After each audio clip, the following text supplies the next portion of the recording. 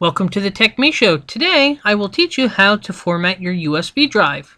In our last episode, I taught you how to format your drive to use for ReadyBoost. This time, we're going to just go ahead and format it. Say you don't need anything on it. You had maybe, or like I said, the ReadyBoost. Or perhaps you had ISO on there. Say you were installing Ubuntu, which I was.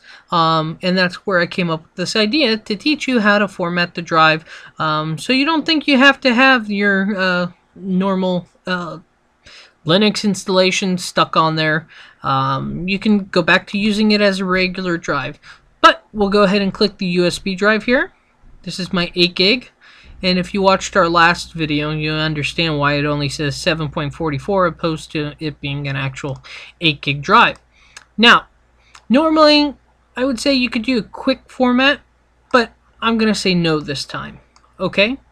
So, we'll go ahead and choose the default allocation size. Capacity, you'll never be able to change it. File system, leave it in TFS. Right? Quick format, again, I tell you not to. So, USB drive, that's fine. So, we'll go ahead and press start and format the drive. And it will say you want to format it, blah, blah, blah. Yes. So, go ahead and press OK.